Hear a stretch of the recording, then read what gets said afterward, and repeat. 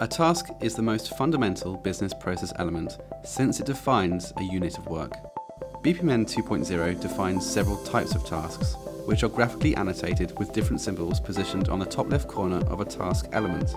These define the various inherent behaviours that a task might possess.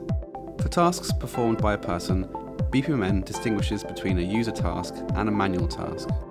A user task represents a typical workflow task, executed by a person with the assistance of a process-aware application.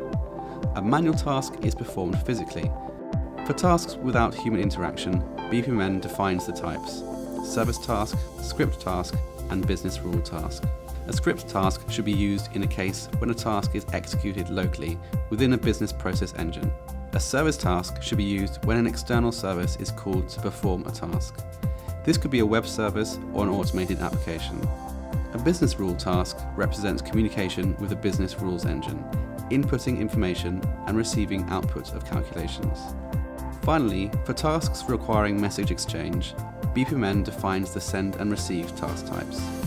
A send task is designed to send a message to an external participant. Once the message has been sent, the task is completed.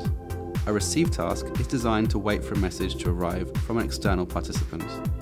Once the message has been received, the task is completed.